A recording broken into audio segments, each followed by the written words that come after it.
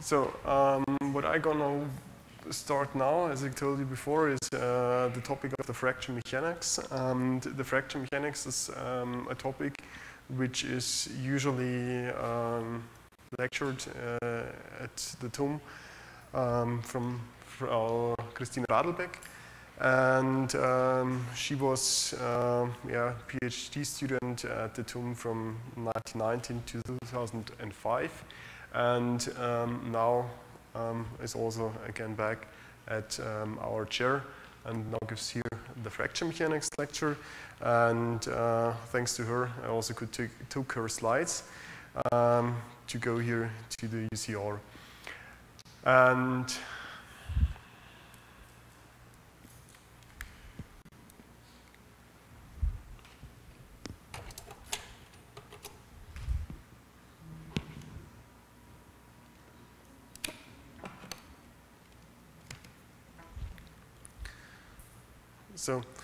And therefore, as yesterday, I already used the word brittle fracture.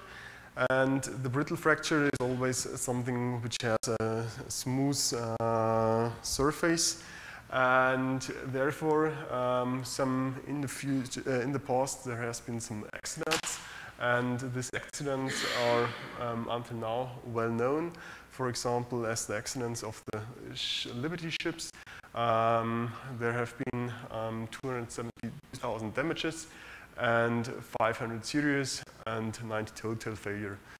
So, and total failure of 20. So, and how does it look like? So the ships are just broke in the middle. And so what was the accident there was that the material couldn't handle the stress amount and also the cold stresses there. And so at the end, during action, they just broke in twice. And at the end, there was a famous guy who at the end bought the ships and could earn a lot of money, because he did know about this effect and at the end could handle it and just was shipping in a warm area, so in the South Mediterranean Sea.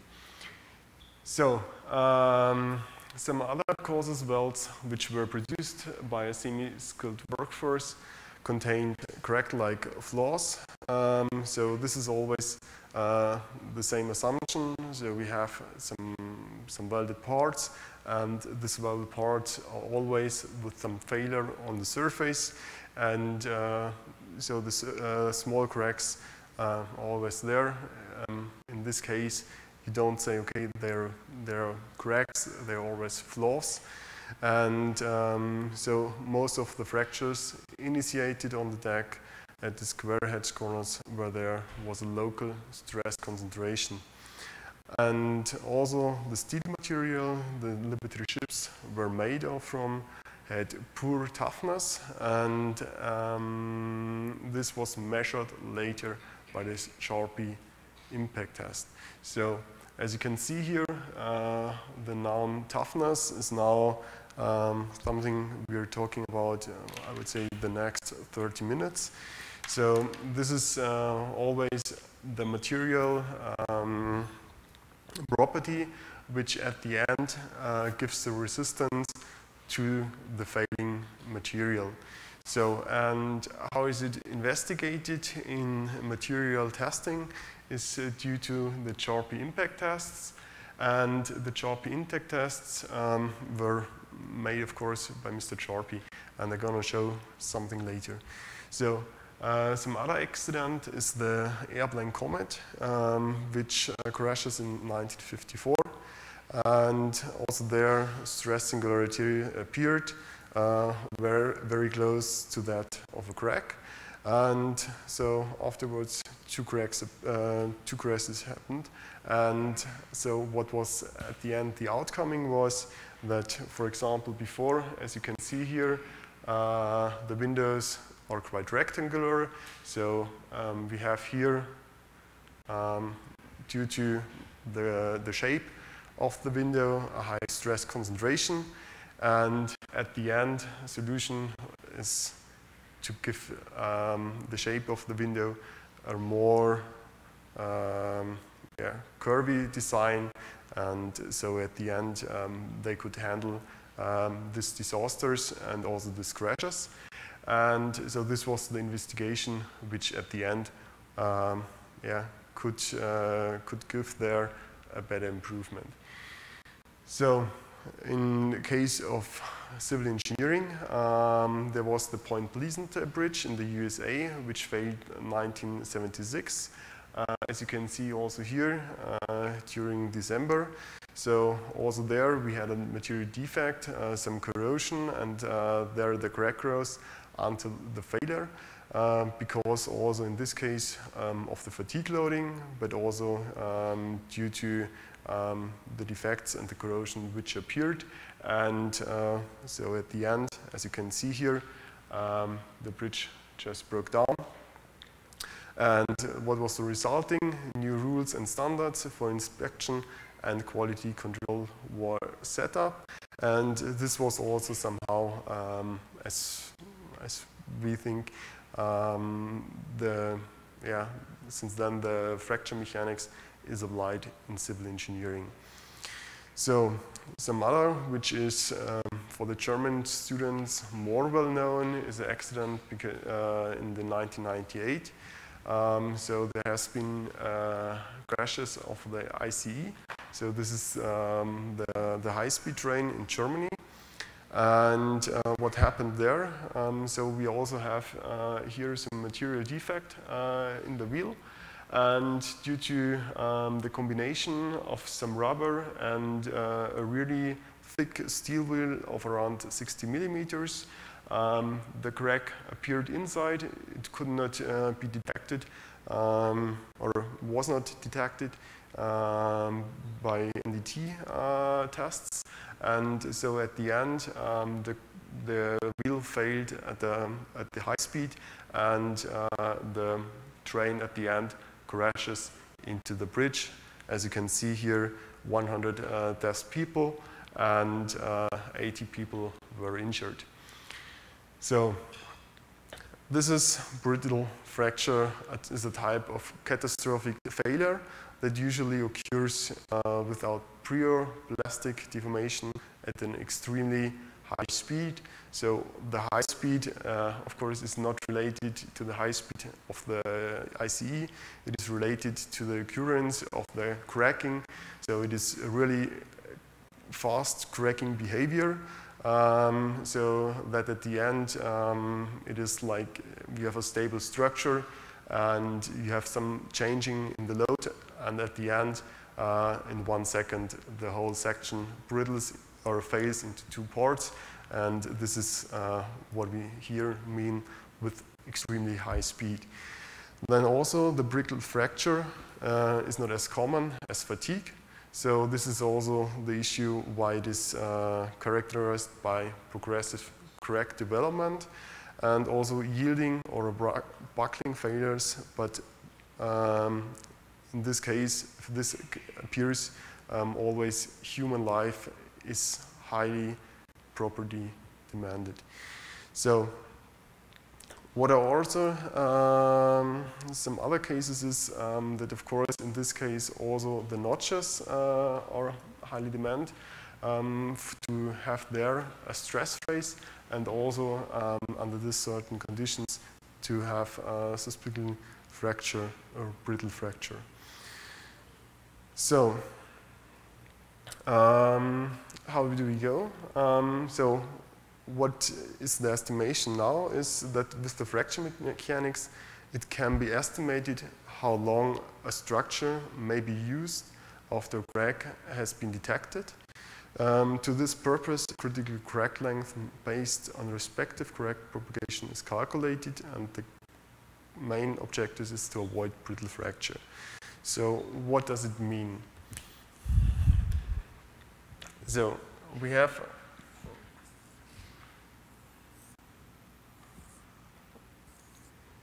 for example, again, our plate with a hole, and at the end, we have here our crack length A, and due to the fracture mechanics, we want to calculate at the end our delta A, but also the AC.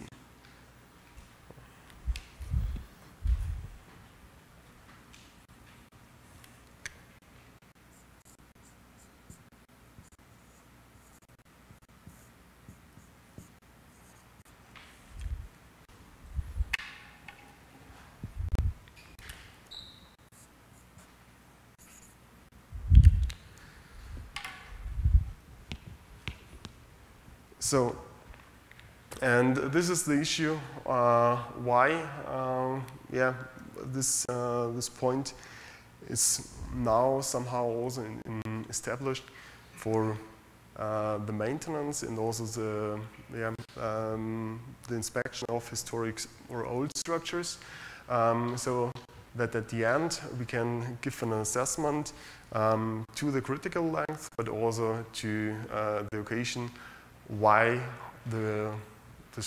which part gonna fail, and also why it can happen, and which influencing factors are there. Of course, is the material, then also the design, the production. So this is also some parts we already had for the fatigue life, and also the loading history, and also at the end, of course, the maintenance, and in this case, the inspection.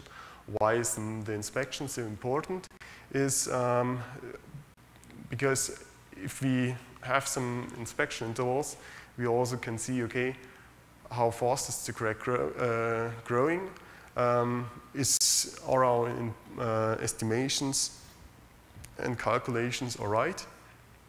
And so we can say, okay, also when is there importance to go there, to see is there some necessity to rebuild the structure, or just to fix the small part in the structure, and maybe just to cut off the joint, rebuild the joint, or add some plate or some other structures. So in this case, we also have the triangular of course, the crack size. So this is the size we have here. Then the applied stresses, so the loading itself, and at the end, the fracture toughness, which defines at the end the AC. So the fracture toughness at the end is always related to the applied stress and also the crack size. So how does it look like? So at the first, we always have to define a crack in our structure. So for example, for welded parts, we say, okay, cracks are always there. If we go for a base material, maybe in the inspection, we see, okay, there is a crack, and this is our starting crack. And due to the resistance curve you're gonna apply, you can assume a crack growth rate, and therefore, at the end, give some advice due to the critical length to say, okay, what would be a damage-tolerant design? So there is a critical length where your structure gonna fail, and beyond, you're still in a damage-tolerant design. So, and of course, we want, usually, this is the curve you're gonna assume, and at the end, hopefully, this is the crack growth of your real structure, so that at the end, you're on the safe side, and your approach does fulfill the lifetime and also the next inspection interval, so that at the end you can say, okay, your estimation are good, your material law which you applied satisfies your approach, and also the loading is not as irregular as it may occur in some other stages. So, therefore, as we already talked about, the fatigue is the loading capacity of the material, and in this stage, the static capacity is loaded lowered due to the dynamic loading. Assumptions, in this case for the fatigue always, the structure is free of cracks. So as we had yesterday, usually we have a long time of an initiation of the crack, and afterwards the crack started, and the crack growth is at the end the smallest part of our fatigue design. So consequence for the fatigue crack development in places, which causes, of course, due to local stress concentration. So that's why we talked also in the morning about the stress concentration, what is the idea of a notch, what is a notch, and why is it so important to focus on notches in the structure and how they're gonna be designed. So the fracture mechanics now, basic assumption, cracks are existing, so we always have cracks and we cannot calculate without any crack. But important is always how big is our crack. So therefore, now we go into the basics and also into the linear elastic fracture mechanics. So the linear elastic fracture mechanic is always, as it already said, just for linear elastic material behavior. If, for example, you have some plastic or linear elastic plastic behavior, you have to define some modifications, and these modifications are always done due to the resistance curve or due to the applied stresses. So, and at the end, I hopefully complete this capital or this chapter by point 5, which is the FID diagram, which is at the end some diagram which shows, okay, can your structure fail due to the crack size, or can it maybe handle at the end also this crack which you assume or which could be inside your structure. So let's start again. Basic specimen. How does it look like in our tension test? So we have here our specimen, the specimen itself. In the tension test, we apply some force, we have some elongation, and due to this, we have here, this part, the reduction of our cross-section, and hopefully our material is really ductile, so at the end we have a large deformation. So this is what we usually calculate in our structure, or what we assume in our structure.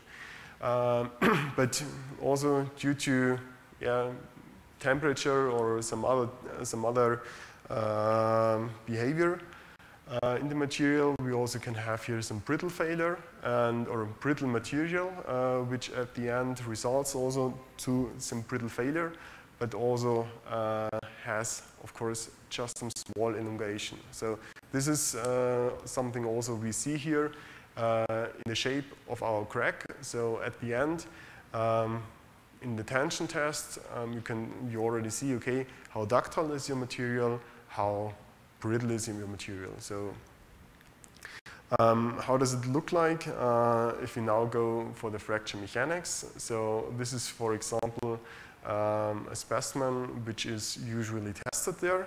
So just the specimen, it is also on a slide later.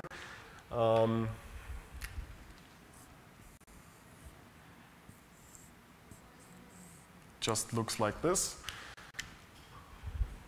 Of course, it is 3D. And so we have there a small material specimen, and inside the material specimen we already have here some applied crack or some applied notch.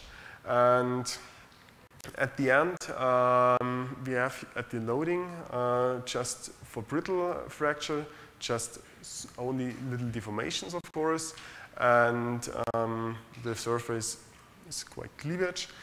And so for what happened, of course, non-metals like glass, ceramic, we have this problem always there.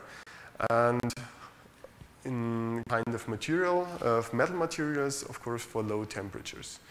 And the ductile fracture is for loading over the yield strength, so we have the plastic deformations, and also some fracture surface, which is stringy. And so, where does it occur? For new metals and for normal and high temperatures. So this is something we usually want to apply on our materials if we design a material, or if the companies design a material. Of course, they want to have high yield strength, high ultimate strength, but also at the end they have to look on the ductility, but also on the fracture toughness. So these pictures we already had yesterday. So how does it look like? Brittle fracture, ductile fracture. You can see the differences just in the shape of the surface. And more in the microscope, the ductile fracture, also more stringy. So again, what we had yesterday, how does it go in the separation of our crystalline structure? So also there, we have to talk about the transcrystalline failure, which is just going through the crystallines and breaks up the crystallines. So also the atomic structure inside our crystallines, but also the intercrystalline structure, which is just going on the edges of the crystallines and so destroys the binding between the two.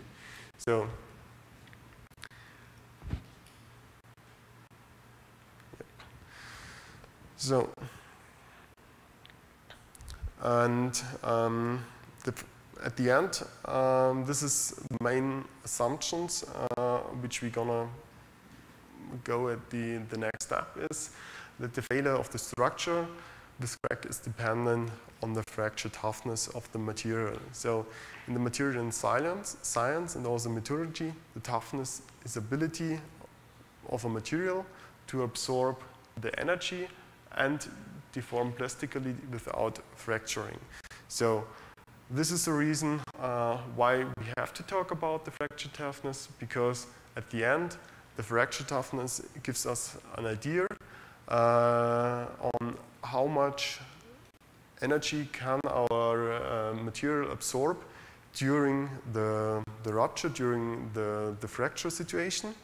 And, but also at the same time, we want to have some deformation and also occur without fracturing. So this is in this regarding what I said before. For example, if you go more, if we have just brittle fracture, we have no deformation. You have no plastic deformation and a small energy which the system or the material can absorb. But if you go for a more ductile material, we have plastic deformations, and also the energy which can be absorbed is much more higher. So at the end, how do we get the information of our energies approach? The energy is always the release rate, the energy release rate for the driving force for fracture. So this means we have a force which we apply on our structure, which we apply, for example, also on our crack here. And at the end, this all can be combined together in some energy approach. And due to this, of course, we have here some elongation and some deformation.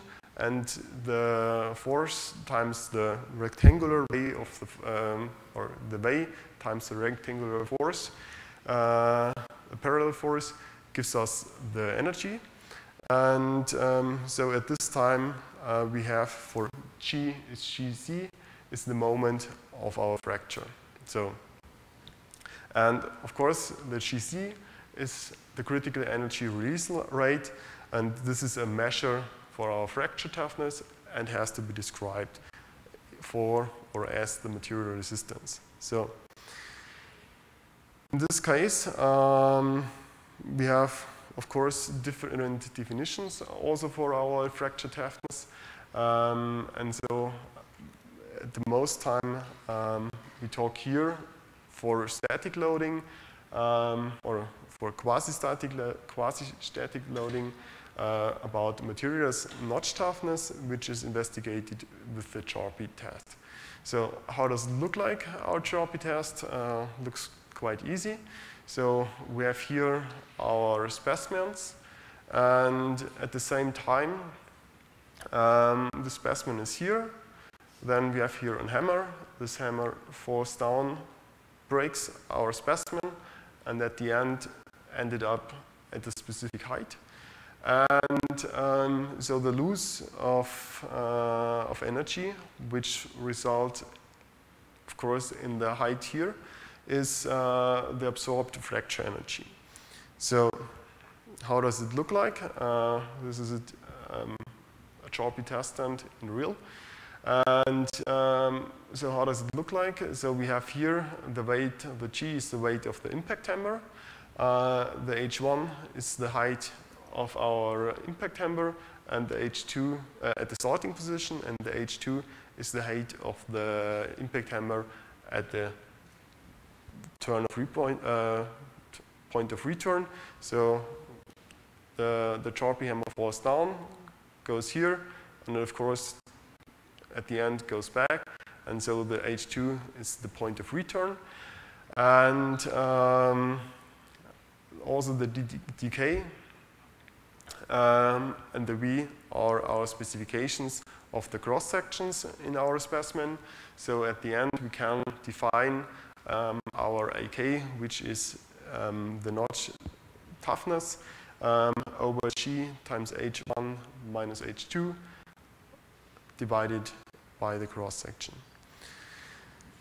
So how does it look like? Our different testing situations are here for a V notch and a U notch. So the V notch has here, this is somehow depending on the height which you at the end choose regarding to the material and the specification of your specimen.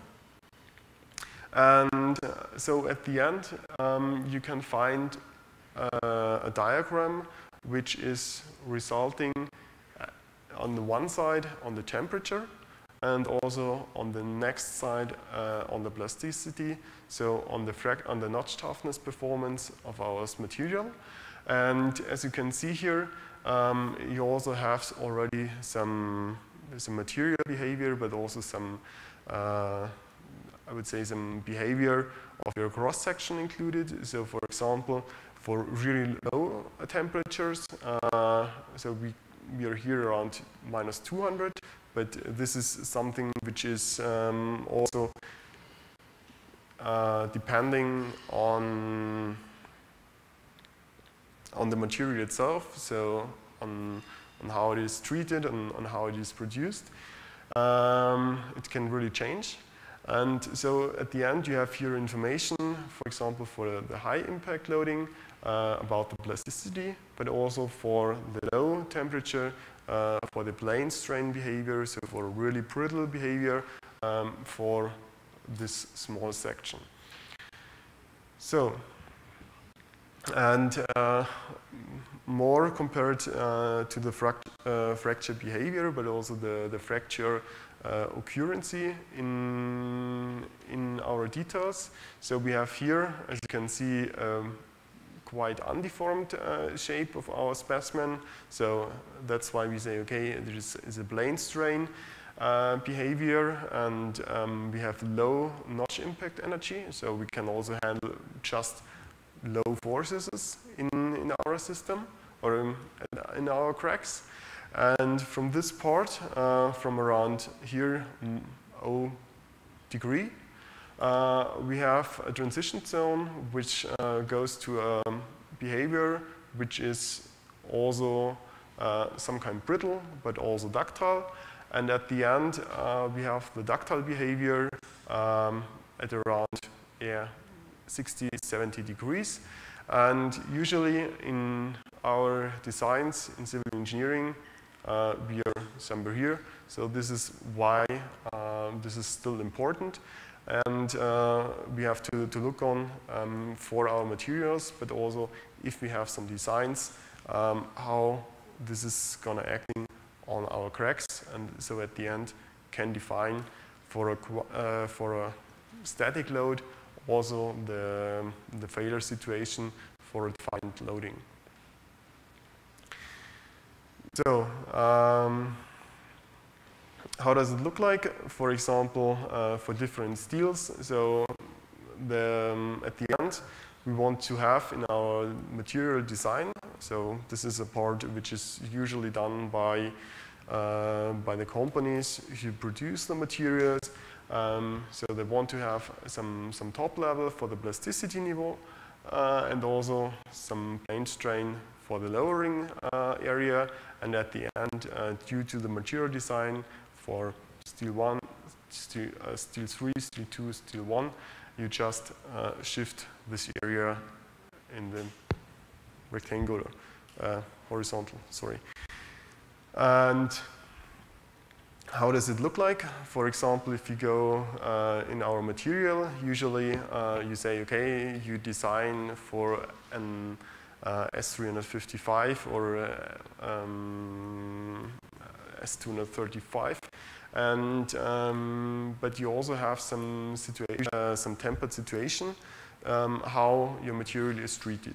So, for example, for hardened material, you have a high plasticity zone, and at the end, also some really low energy for brittle fracture.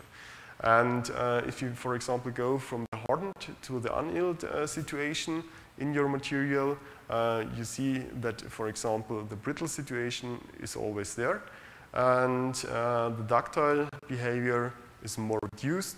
But also, if you go for your material, for example, you have lower, for the annealed, you have an increasing of your yielding, and the ultimate strength is also somehow increased, but not as much. So at the same point, your material is not as ductile. So, and this is also something you're also going to see here already. So, and usually, in our case, I would say for the environment we have in Europe, we define it for this, the material to a definition of T27 joule. So this is something which is like a quality reference for the job impact test. And this is something which has to be defined also due to the materials we use. And at the end, results in also, for example, that you are not allowed to use some specific materials for bridges because they are applied some cold situations. But for example, for some framework inside a building, of course you can go and have other materials because you don't have these cold situations. So I don't know for Costa Rica if there are, for example, in the high level areas, if there is also some cold situation. This, I don't know how much is cold. What is the coldest temperature you're going to have?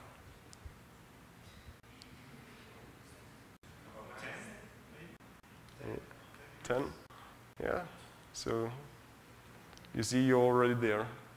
So for example, usually we have to go until -30, -40, but at the end this is not as much.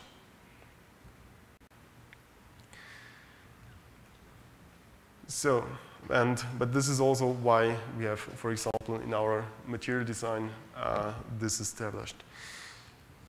So, for example, to get a little bit out of the box of designing with the steel, we also have here a small chapter to aluminium.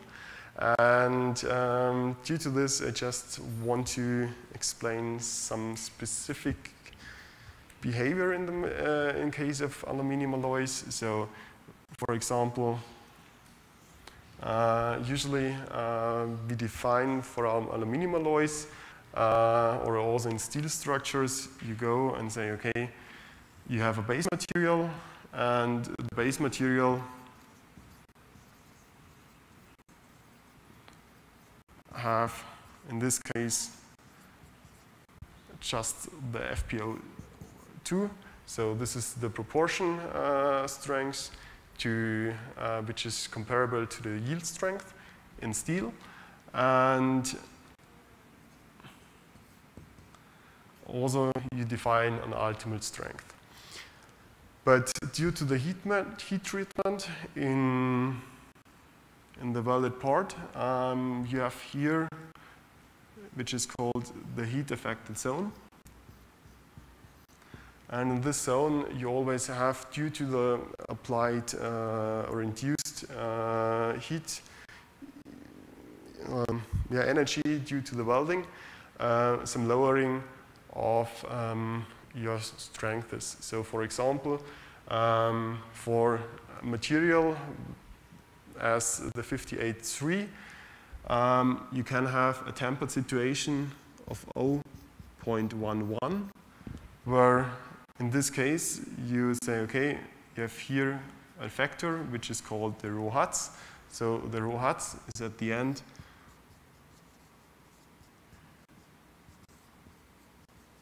some scaling factor due to the base material.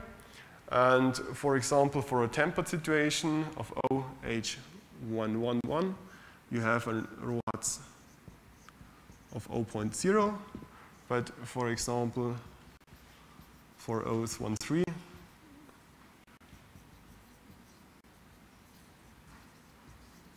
you have a decreasing of 5%, which can be also for other materials go down until 0.3, 0.5, 0.6. So this is something which is a little bit specific if you go for aluminum alloys, that if you use some welded joints, you also have to be careful on what is lowering in the material strength due to your treatment.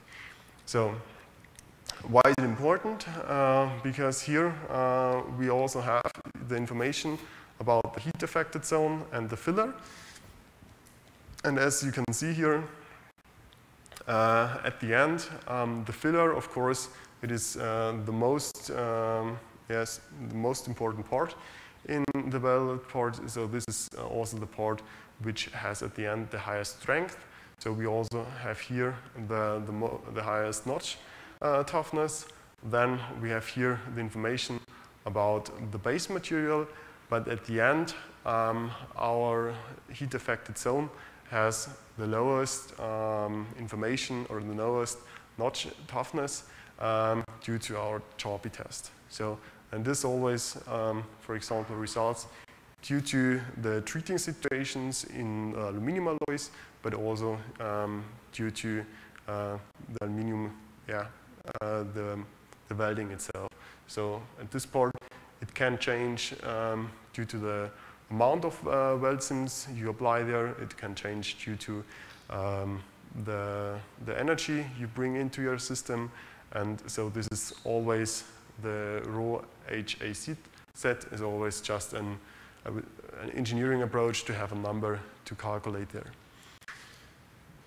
So how does it look like? As we had before, the fracture toughness for the aluminum alloys did look like a little bit different to the steel before. So why is it like this? Because if we look on our material, we have for steel, we have a KRC crystal, and for the aluminum alloys, it is a KFC crystal. So there is another ordering of the atoms and on the combination of the atoms, and this results also in, as you can see here, in the fracture toughness, but also in the the tension curve. So, for example, if you compare your tension curve for aluminium, it looks like this. For steel, it looks like this. So, and this is something which is just regarding to the structure of your crystals. So, and of course, don't forget the real brittle part here, the glass, the ceramic, and also the high strength steels. So, what is at the end our toughness through sigma epsilon curve? So, as you, for example, as you see here, we already have here some tension tests. So the tension test at the end is also giving you some information about the ductility, but also about the energy which can be handled by your material. So in the choppy impact test, of course, you have not a controlled, or it is controlled, but not as controlled as in the tension test. So due to this, of course, you cannot just say, okay, you go there, take the tension test, and you just recalculate the energy which is inside your structure. But it also gives you some good ideas why you have some differences in the choppy impact test and why you should do it due to different temperatures. So, for example, I don't know, is the definition of a true sigma epsilon curve, is it known? No. Okay, it doesn't matter. So, for example, if you go for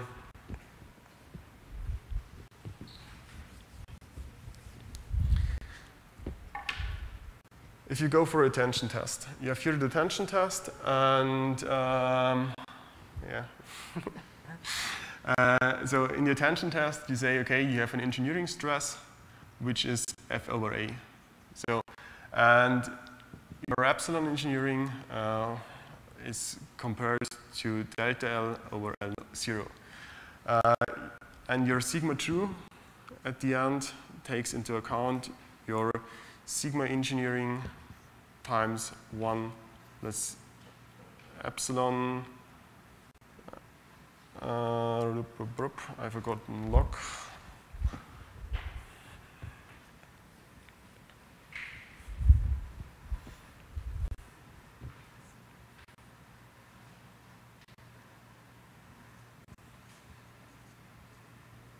So, and what is included here is just the reduction of your cross section. So you have a starting cross section of B0 and A0, and at the end, at this situation, you just have a constant volume, and due to the constant volume, your cross section is reduced due to the elongation in the material, and so at this point, your curve goes up and has an increasement in the true stresses in the material. So if you just account your true stresses and the true strain, you have at this situation some different stress state as you usually would assume in your assumptions. So for example, in a beam cross section, you always would calculate with the engineering strains. If you go for plasticity in a volume model, you have to take into account your true stresses and true strains because the volume element shows the behavior of the continua, and so it also has some it has the information of the deformation, and therefore you have to define the right material behavior. So, and so. I lost the point. Yeah, okay, so, and at the end, oh, I lost the point.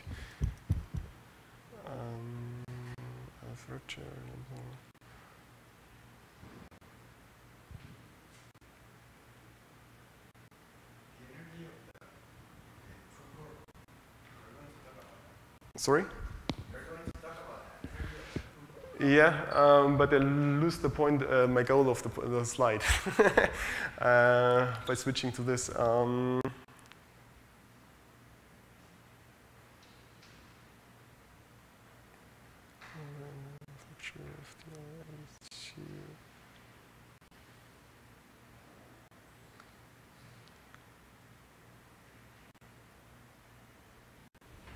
I have to mark and come back later in the slide.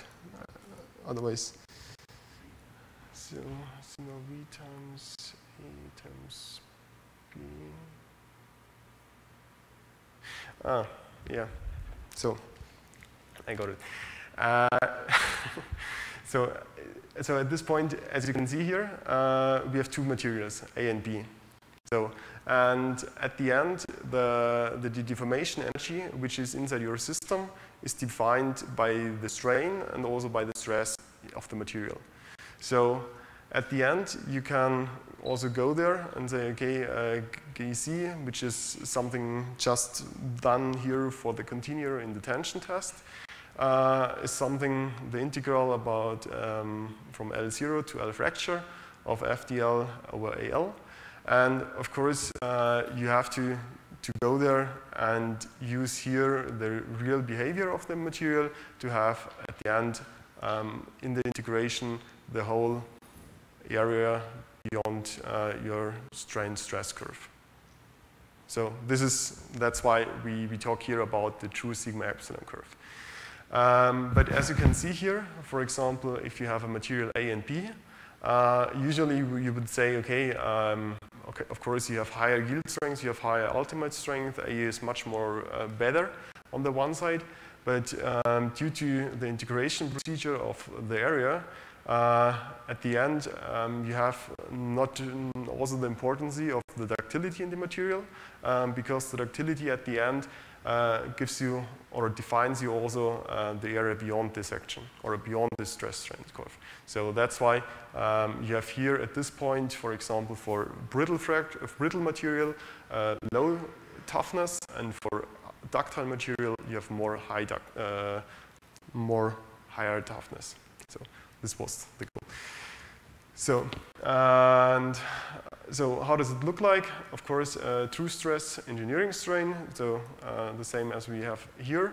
So just by reducing the cross-section and applying the information of the cross-section, you have at this point a recalculation of the stresses, but also of the strain. So also in this case, the strain is redefined, and you have to get this into account. So at the end, why do we use or apply the chop beam technique? It's just to have a quality control on the one side, but also, for example, for the investigation of aging processor. So as I said, for example, here, regarding to aluminum alloys, we have here, for example, the temper situation of OH111. For example, for steel, we have the J0, J2, JR, something else. And these are always our aging processes which we apply or which we apply on the material to get other material behavior, and this somehow can be seen on the chop impact test. But also we can also apply or get information about the susceptibility to brittle fracture, and at the end get information about the respective temperatures for the utilization, so for the usage of the material. So if the material is a material which would be which is good for the usage here in this point, or which may be not as good due to the environment we apply on our structure, or maybe also we see, okay, for some specific parts we need a material which can handle higher yield strengths, which are maybe not allowed due to the codes, which are, for example, have some other specifications. So in this case, it is more about steels high alloyed steels and so on. And so at this time, we can get our first information about, is it useful to use this kind of material, or is it maybe not as useful and we should change our assumption in this case. So where can you find something like this? So this is truly a completely German source, but the FKM guideline 2009 is also, you can get it in English, and so there you can find some information about the evaluation of choppy tests, but also in the ASTM there is a lot of information due to the testing procedure regarding to choppy tests and so on.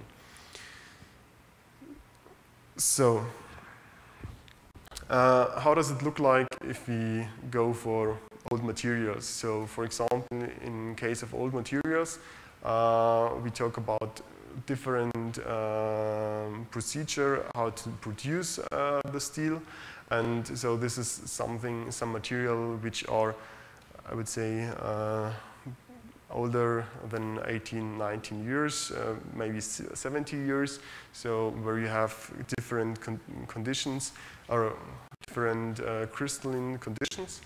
And so at this side, as you can see here, this is, for example, a material which we have now. And this is, for example, an older material, which is, from other production scheme. So as you can see here, for this kind of material, you have low impact stresses due to 100 degree of temperature. So that's why for old materials, the choppy impact test does not really respect our recommendations, our quality recommendations, and that's why we cannot apply, for example, codes or modifications which are applied to the choppy impact test. So, for example, due to some ideas, the choppy impact test gives you the information about some assessment due to the cracks in different situations, and due to this, this concept cannot be applied for the old materials. So that's again. So what are our main influencing parameters? So to suspect or to have some information about the brittle fracture, as we had before, correct size, applied stress. But at this side, we also talk about the fracture toughness, so Kc. So the energy, the Kc is at the end the stress intensity, and the stress intensity is a value which calculates this point here. So really the stress at the notch tip. And for plastic deformations at the notch tip, we use the J. And for example, to have further information about plasticity in the notch tip, you have the rho as a geometry information. So if you talk about the fracture mechanics, we can talk about the material itself, so the material, what is it doing. But on the other hand, we have to somehow create our engineering model. So the engineering model at this case has always some crack included. At first we have some flaw and then some crack the next step. So to give here, and in this case we have to know about what is a crack on the one side, but also how can we define a crack. So, and therefore, of course, this is a nice statement because of course it is true. Every structure contains small flaws, and so the structure contains small cracks. Also, discontinuities exist in practically all structural members, and ranging from below 0.2 centimeters to several centimeters long. So this is just, if you go back from yesterday, a value where we say, okay, there the crack initiation starts. So this is like the definition of the first crack we have in our structure. So which flaws? So the basic information of a correct starting point do we have? After the fabrication, this can be inclusions, enclaves, pores, cavities, lack of fusion, welding cracks, etc. So something we talked during the morning. And so also cracks are often under the surface. So if you go for visual inspection, we cannot see them, so they're there. But for example, in an X-ray, we can see the small cracks, but also with some other tools, you can get already some information. How big is the porosity? What is the income there? So, and what is the step from getting a flaw to a crack? Of course, it's a dynamic loading, and of course, the stress corrosion cracking. So this means we have a stress which is applied to a crack, and due to the stress, the crack grows. And that's why we say, okay, it is a stress corrosion cracking, because it is a time permanent process which is working on the crack. So, and also this at the end is mainly acting on the surface. So, so now we know about what can be in your still homogeneous steel material, and how do we get from a flaw to a crack, or how do we define a crack.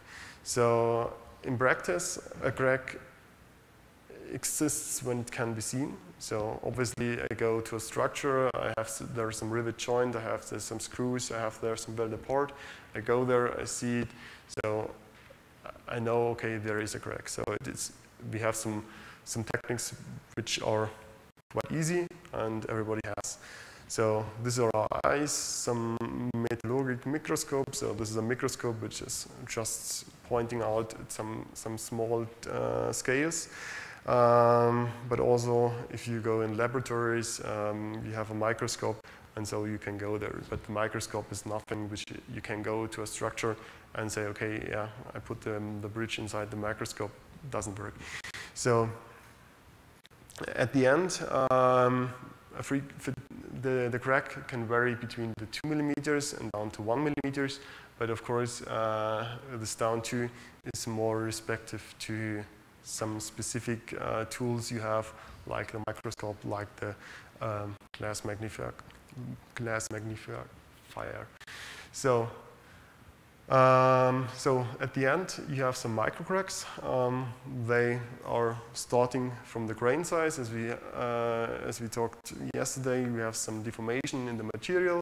So due to the deformation in the material and some dislocations, the cracks started from the grain size due to the first broken grains, due to the first broken grain edges, and then this crack grows to 1 millimeter, and this is what we talk about, the micro cracks, and afterwards it goes to the macro cracks, which at the end can be seen by eye, by some specific tools.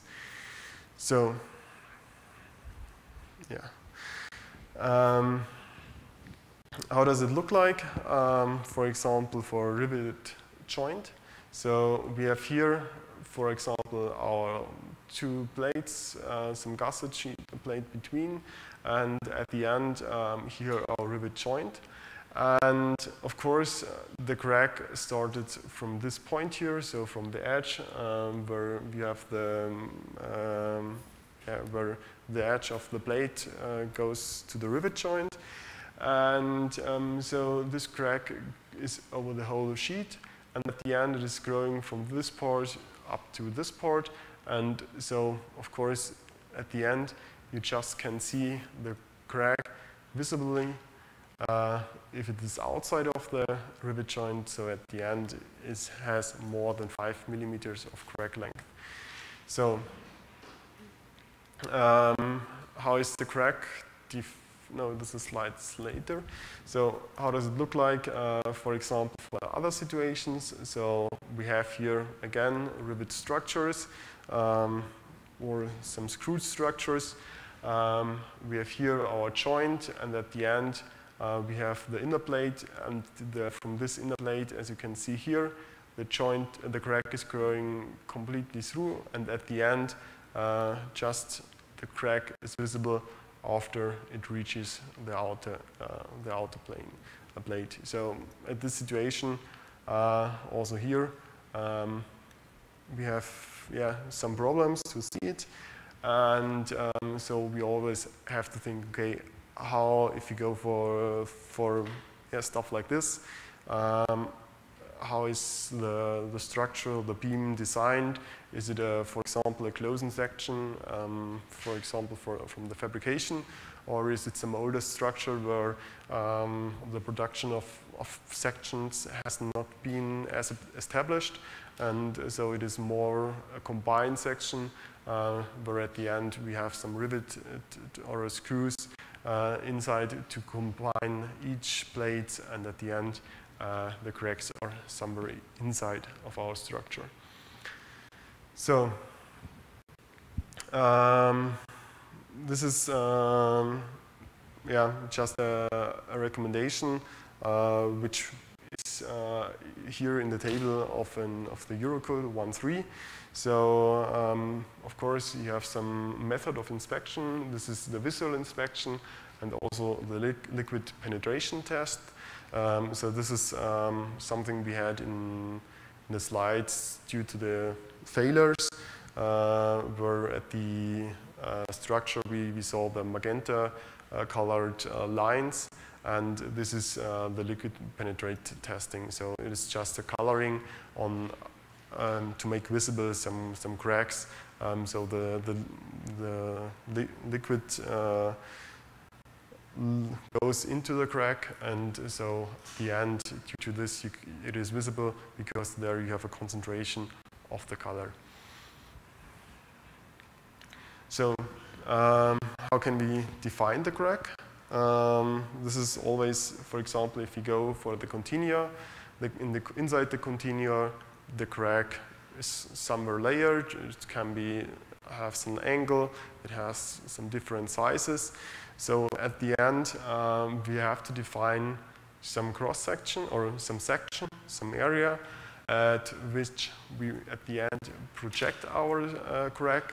So at the end, we can get our values to define a crack in our model, which will look like this. So for example,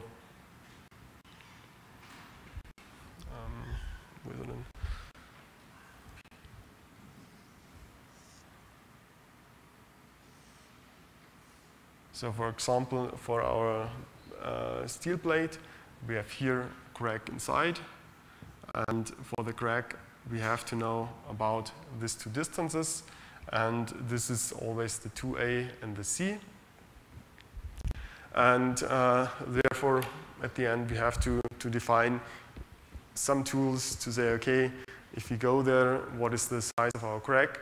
To have some basic regulations on how is the crack defined at the end on the structure itself.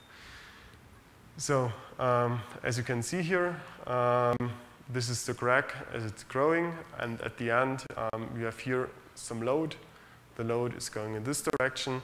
So at this kind you have the options to say, okay, is it just the crack, is it just the projection, rectangular, to the stresses due to some limitations in the angle? Or to have to calculate with a crack which is at the end with some failure, which is without the failure of the projection.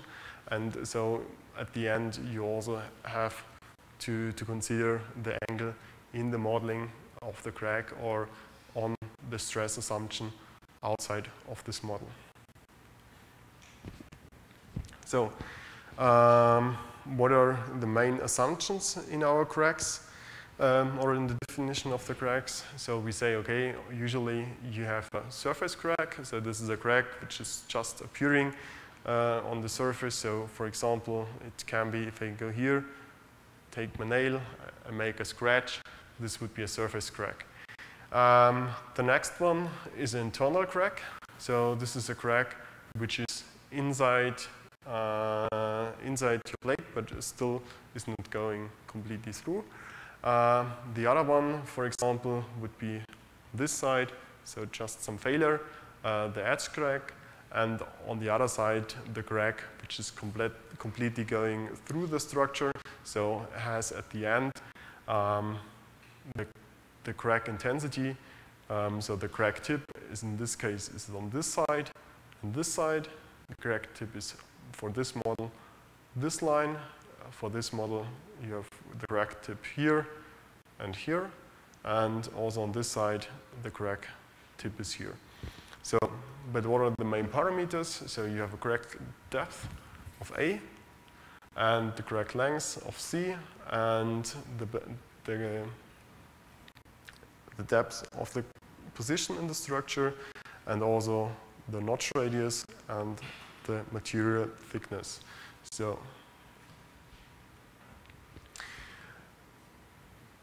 if now go for our basic calculation models, so this is like how you gonna define or how you give your information on how the crack look like, how is the position on the crack, and what are the main geometric definitions. If you now go for the modeling itself or for the engineering models you have there, you have to take the correct models. And so this is like at the end how it looks like. So you have a surface crack, so just visibly the small line with a 2C, which at the end in the cross section has also here this small crack inside with the length of A. Then the through thickness crack, so the 2A, which is going completely through, and at this side just a one-sided crack. So we on this side have also just one crack tip. So that's why we have just here our A, and this is the edge crack. So yeah, as we already see before, the cracks are defined by ellipses, and they have semi-axis and projected to planes perpendicular to the main stresses. This is just an assumption which is done due to the angle of 20 degrees. So for example, if you have the main stress in another direction, then it also can occur due to some stress behavior or some stress reduction, that maybe the stress is not acting in the main stress direction. So this was, so how is it established, or what are the first ideas or solutions which are done?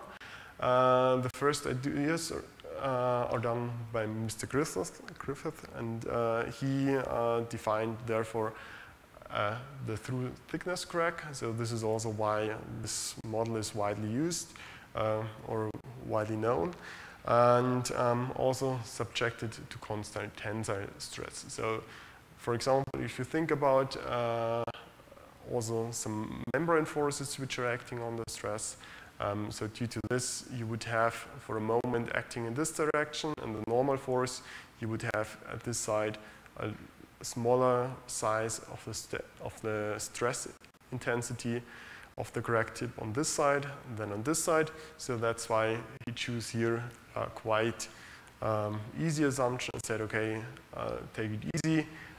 We just talk about a constant tensile stress, and so also why now this is widely used is that in this case is the crack propagation. So the formula to define the crack growth can be easily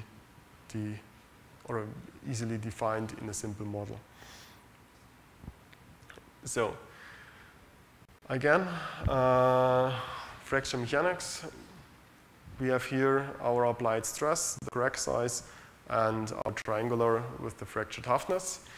And so, as I told you before, in this case we have to go more to an energetic approach. And for this we have some energy balances to the structure with this crack. So at the end, the whole energy is combined in the potential energy, which is defined by internal strain energy and the external force. So, and this is our total energy assumption. And therefore, we have three main parameters. So the V, this is the work caused by external loads. The U, the strain energy of the structure with no cracks. And the S, this is the work required to create new surfaces. So as we had yesterday, if we have here on this side our crack tip, if the crack grows, we have to get new surfaces. So to this, the atomic structure has to be broken up. And due to this, we need some energy which is required to have the crack growth. So how does it look like? The total energy looks like at the same stage as a tension curve, but of course it is not. And so we have here our energy and the length of the crack. On the other hand, we have here our information of the structure without for the new surface. And on this side, we have the working deformation force and the energy which is in the structure without any crack. So at the end, this is the total energy, and so we have here a part which is absorbing the energy, but also some part which is getting the energy into the system. So this is, as some slides we already had yesterday. So this is the formation of the new crack surface. So at this side, which is always important, is the surface energy of the material. And this is the information on how or what energy do you need or is needed to get this curve, and so to define new surfaces at the crack tip. So at the end,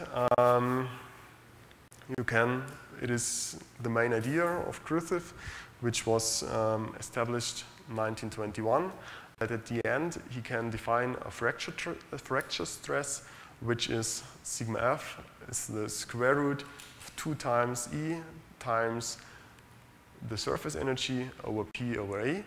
And of course, it looks like quite easy, but at the end, due to the material, the approach was a good idea, but was not as good. So with the Griffith equation, this is mainly known for, or mainly applied to brittle materials. He could also define some YS for aluminium of 1.2, 2.0, and 2.4 for steel. But as you see here, the equation itself, it is already saying that it is just practically for brittle materials. And if you talk about aluminium, copper, but also steel, this is not really a brittle material in the normal case of usage. So, and therefore, this is the main assumptions we have or what were the main assumptions when the calculation of fracture mechanics started. So we had here the model of Griffiths, and but the next one is that to describe the field distribution near to a crack. So near to a crack means we have here on the side our crack tip, and the same as in, for example, in shell structures, we want to apply here a field distribution to define at the end some information about the flow of the stresses, of the strains next to our crack tip, and so get at the end some information about the stresses which are applied on the crack tip, and so at the end get information on the resistance or also the loading on our crack tip. So therefore we just say, okay, nominal stresses are applied in the structure. The size and the shape and the orientation of the crack has to be known, and also some material properties. So therefore, Irwin, William, and Sneeden defined it for this situation and also for this coordinate system. This definition of the sigma x, sigma y, and the tau. For example, if you go for a numerical simulation, you also always have to apply on the crack tip your coordinate system. So otherwise you cannot evaluate the stress intensity on the crack tip, but also you cannot define, for example, the information due to the J integral, which is more for deformed, so for plastic deformations next to the crack tip. And so this is like a really historical approach, which is still, if you go for numerical investigations, there.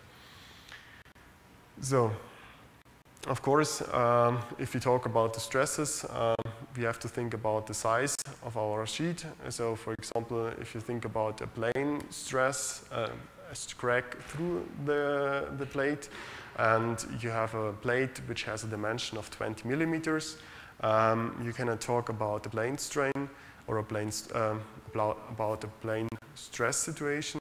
But for example, if you go for a plate which has just a dimension of 1 millimeter or even less, then you get into information where you can really go and say, okay, this is a plane stress model for the crack itself. So at the end, what was the intent to describe the stress intensity factor is to describe the magnitude of the stress increase in the elastic stress field when approaching the crack tip. Important here is that here at the crack tip, it is really a sharp edge, so that you don't have any radius there.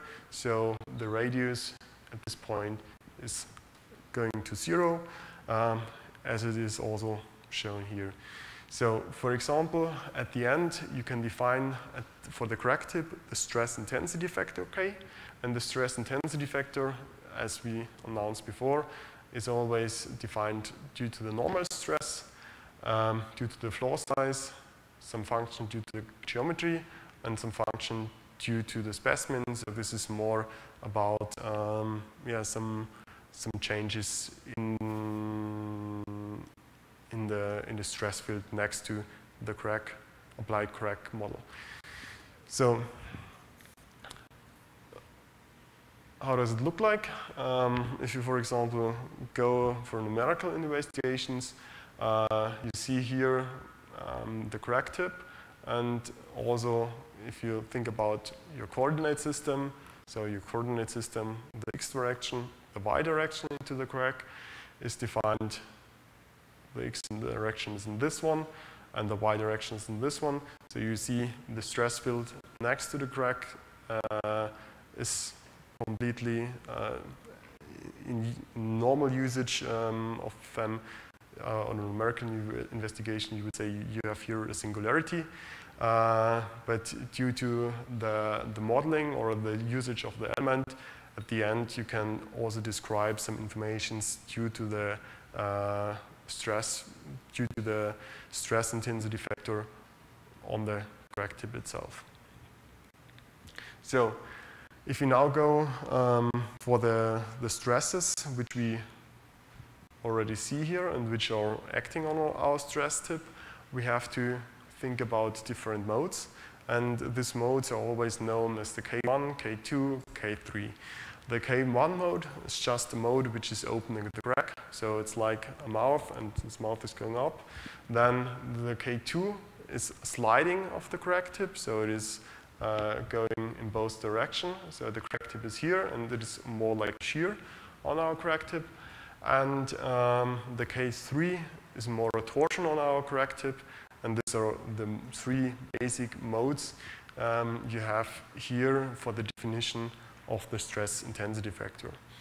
And if you go, for example, to a more basic definition of the crack model, you end up, for example, for this one, at quite nice formulas, where at the end you can also go and calibrate some numerical models, but also go and calculate your stresses, and also at the end get the information of K1, K2, K3, and yeah, go and I would say also for the testing itself, you can calibrate your testing models to find the solutions about the opening of the crack tip, but also about the K1, K2, K3. So, yeah, as Mrs. Radlbeck here mentioned, in the lecture we usually say, okay, just the K1 is important, because still we had yesterday, we had a crack which was going in each direction due to the transcrystalline opening of the crack, or of the micro crack.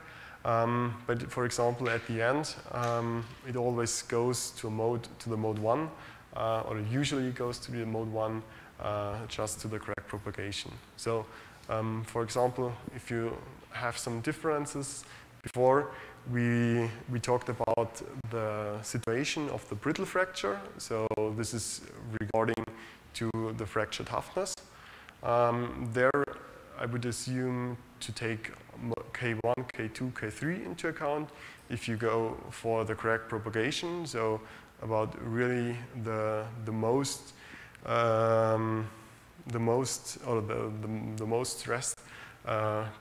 stress intensity direction. At the end, it always ends up in the mode 1. So how is our stress intensity factor at the end defined? So this is something you also can find in the FKM, or for example, there is also a quite huge compendium which is done by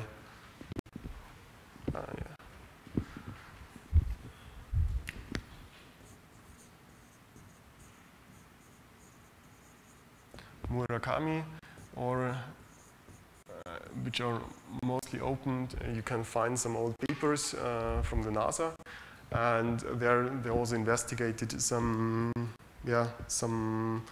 crack models, and at the end you have to go through what are the main assumptions there, what are the basic informations you get there, and at the end you can choose here a quite simple analytical model, or you have to go for further investigations in your crack assumptions.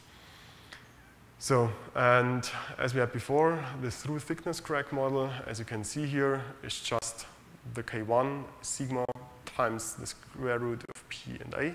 And so this model is quite easy, and that's why also this model is often applied for calculations.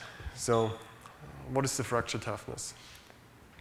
The fracture toughness at the end is a principle to give information about the unstable fracture occurrence. So when the stress intensity factor at the crack tip reaches the value Kc. So we have now the information of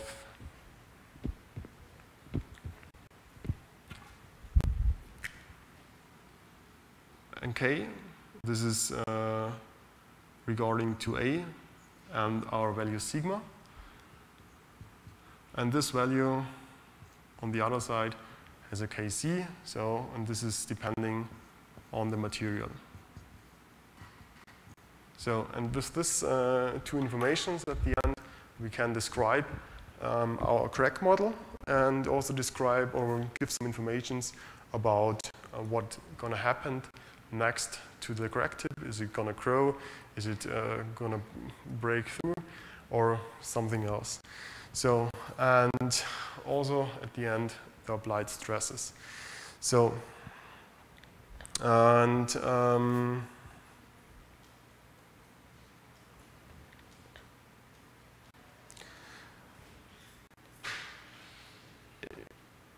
this one, yeah, and the K1C. So this is also, the Kc is usually the fracture toughness.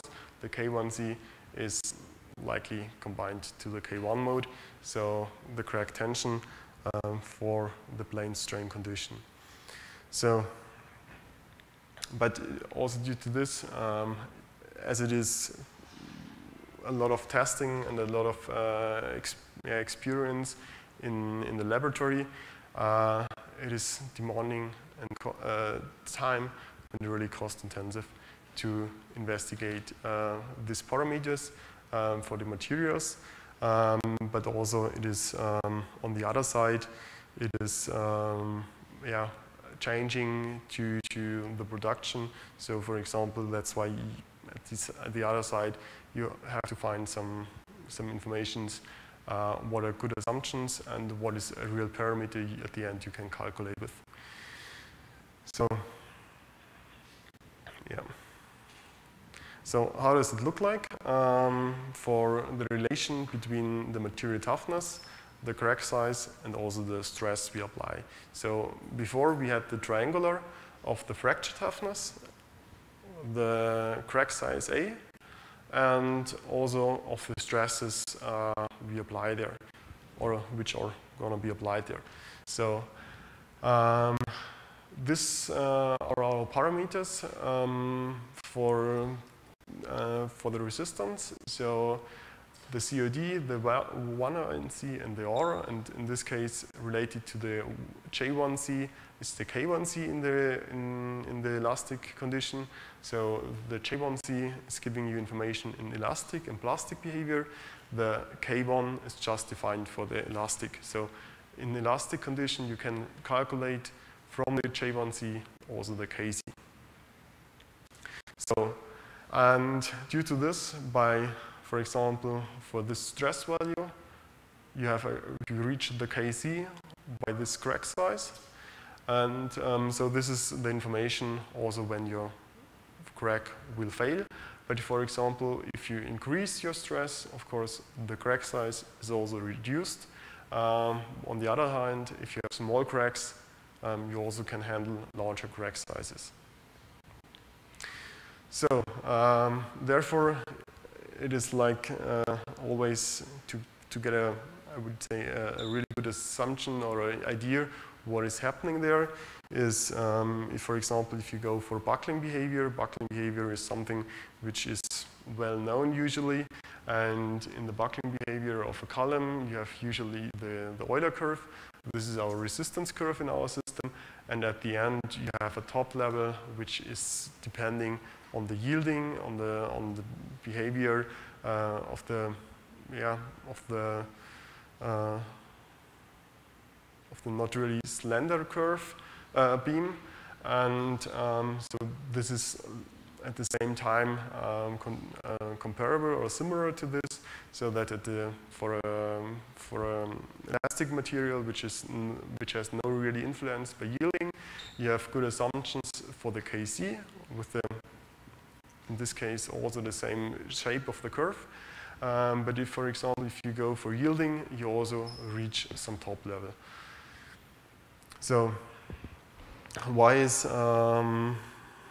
it important if you talk about cracks and cracks and fracture toughness? We talk about the material thickness is that due to the thickness of, for example, of the steel plate, also the material behavior, the behavior in the continuer changes. So, for example, as we had before, for a thin plate, we can talk about a plane stress behavior. So, due to the small size, we have in our plate or plane, the sigma set is always 0. If we go for a thick plate, we have in the inner side plane strain behavior. So due to the material on both sides, we have no deformation in the set directions, but also we have stress in the set directions. And due to this, we have here a material effect which also acts on our K1C. So for example, for thicker materials, our K1C is reduced, and for the plane strain, it is going upwards, and then also we have some lowering there. So how does it look like? So for example, for small thicknesses, we have here the high amount of K1C, and if we now go for thicker elements, we have here a factor of 2.5, which is there included, just due to the change of the stresses inside the plane, which are at the end also acting on the stresses inside the material, inside of the surface floor or surface cracks. So how does it look like? Some material values K1C, which you somehow can find in literature. They are, I would say, not always comparable to the real behavior, but usually they should be reached due to the quality management in the companies which are producing these materials. So as you can see here, some other examples due to some other materials. So for example, for polymers or for example concrete, for the fracture toughness, you're quite low. It is really small. If you go, for example, for steel, you get increasement, and also that's why we have, for example, usually no problems with cracks. But we have some problems due to the specific situations with the cracks, but usually not due to just the loading and the crack appearances due to some small stresses, tension stresses inside the material. So, how does it look like as we had before? So just a small diagram. We know about our K1C, we know about our A, so we can at the end we can calculate our stresses which can be applied. So for example, if you say, okay, you have some structure there, and you know about the K1C, you know about the cracks which are already there, you can recalculate your structures, the loading of your structure. And so at the end, you can say, okay, what is the loading which can be applied on the structure? And you have to find some solutions to, at the end, not to have higher loads in your bearing system or at the joints of interest. So the next step is you have a K1C.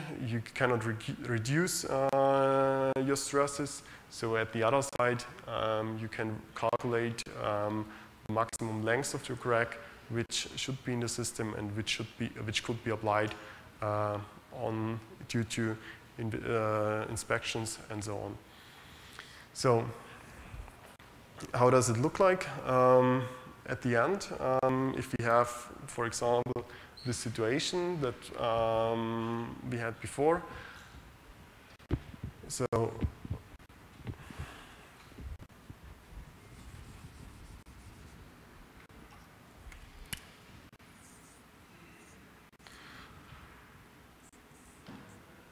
we have here our starting crack with the A0, and at the end we want to go to a crack length which is A critisch. So this is the situation of failure, and due to the definitions of the linear elastic behavior, there was some first definitions which were done by Mr. Perez about the crack propagation, and the crack propagation usually is defined or divided into 3 sections. So you have section 1, section 2, and section 3. The section 1 is the section where you usually have no stresses which are resulting in a crack propagation. So if your value is beyond this value, if your KT or K1, delta K1 is beyond the delta KT, so your crack will not grow again, or will not grow. In the section 2, you have a behavior which is quite linear, but also just in a double logarithmic scale. So as you can see, if you would take this curve and you would draw this curve in a normal space, it would be not really linearly. So this is really something which is also just in the fatigue diagrams and in the fracture diagrams. The double logarithmic scale at the end gives you the linear curves. So, and at the end we have the section 3, and here we have the delta K max and also the K1C. So this is at the end the situation of the section 3, where we have an unstable crack growth, and at the end the situation where the crack occurred, where the failure ends up. So usually if you go for inspection and you say, okay, you have here an A0, and you start your calculations, you want to be into the section 2, because there you have a stable crack propagation, and you can define at the end your crack model due to some materials parameters which are defined in the crack propagation model of Perez. So here dA over dN, so incremental crack growth over the numbers of cycles during the crack growth, then the C and the delta Km. So this is the applied stress during the mean value of the applied stress during this crack growth. So at the end, also again, we have here some crack initiation. So this is the delta KTH. So this is the start of the macro crack. So here a little bit different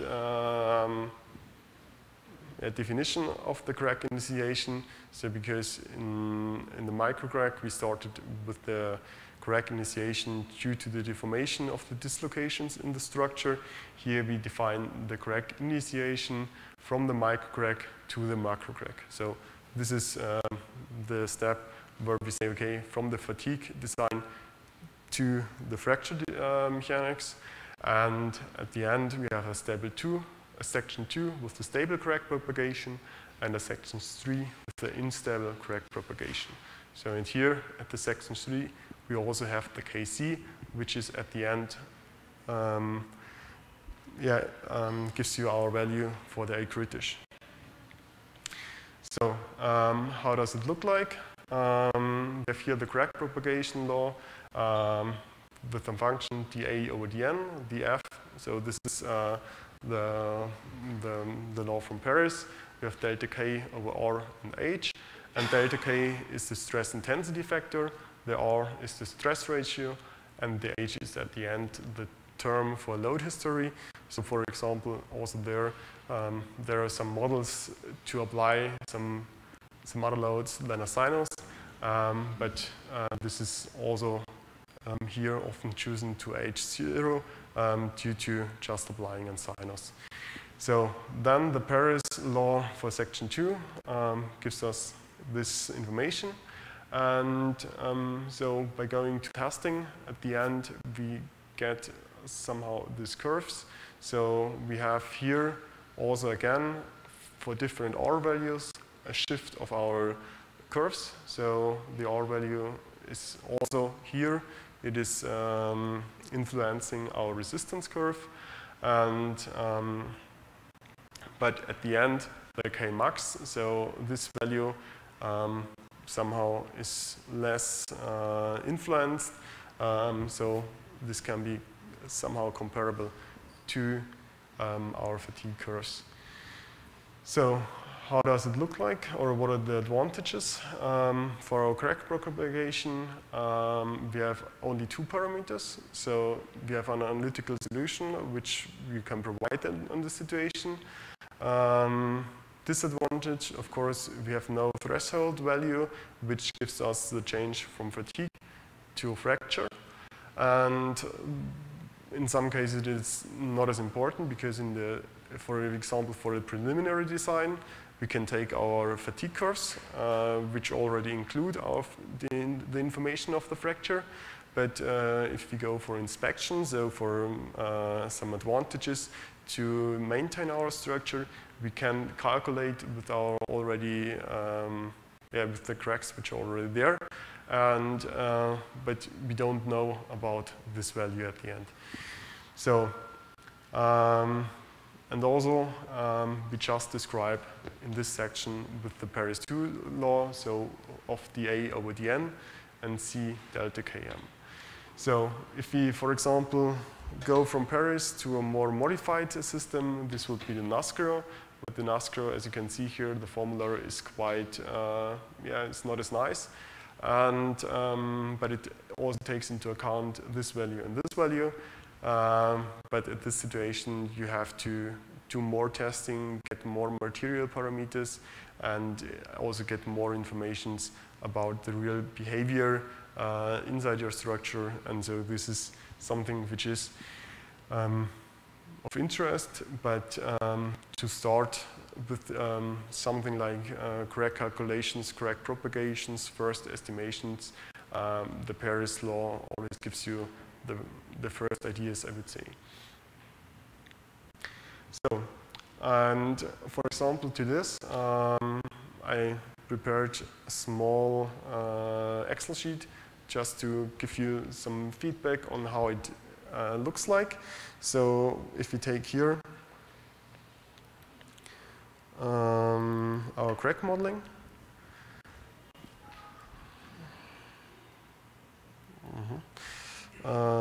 so for example, we have here our small model with the Griffiths crack. So we have here our crack, constant stress value, and also defined on this side a crack with A0,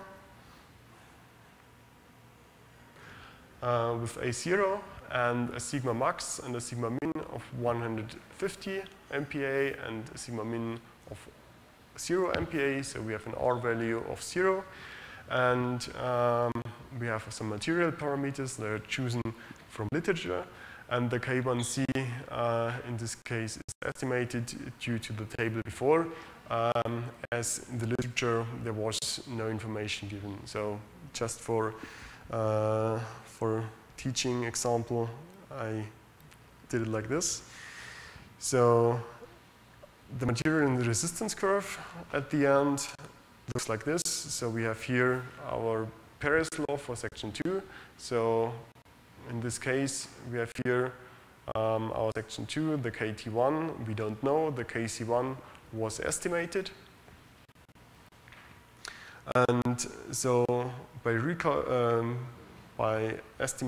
using our formula for the K1 for the crack through crack, we can reorganize our system of equation, and at the end can recalculate the A critical by, of course, doing at this stage just a linear extrapolation of our Paris law, and at the end have here, of course, some failure due to not really or bad estimated crack growth for this part. Due to this formula, at the end we can calculate here the 6.366 millimeters, and also by applying the Paris equation for the crack propagation at the end. Okay, this formula should look like a little bit different.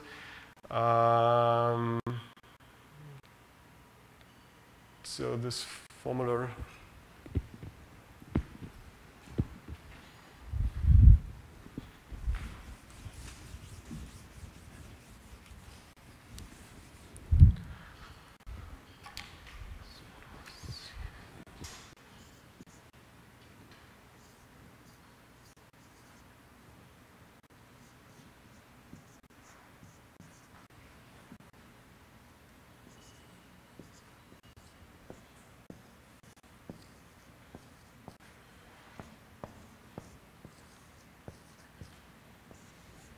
so this should be the formula, and by just applying this formula from the integral from A0 to some different steps, A1, we get here the amount of cycles which result at the end due to the crack length and due to the A critical, so where at the end where the situation fails.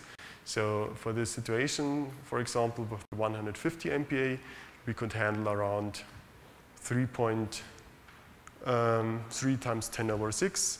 If we now, for example, increase to 180 from 150, of course, at the end, we are lowering the amount of cycles we can handle due to our definition from 3.10⁶ to 1.6 over 10⁶.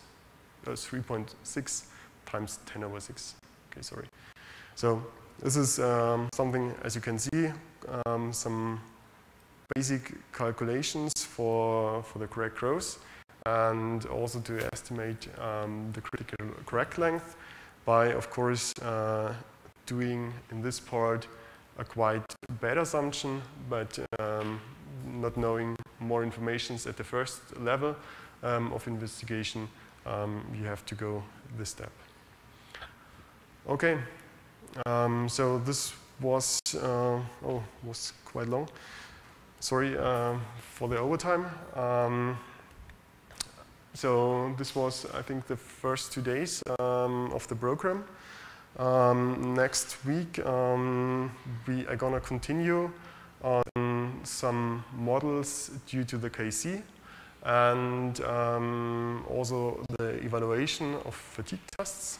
And on the second day, I'm gonna finish with some different assumptions due to the definitions of load cycles, and also on the counting methods, how you can, at the end, define some load collectives due to your measuring. And so at the end, hopefully you have a simply set of tools which you hopefully can apply in the future. Okay, so thanks a lot for listening today, and see you next week on Monday.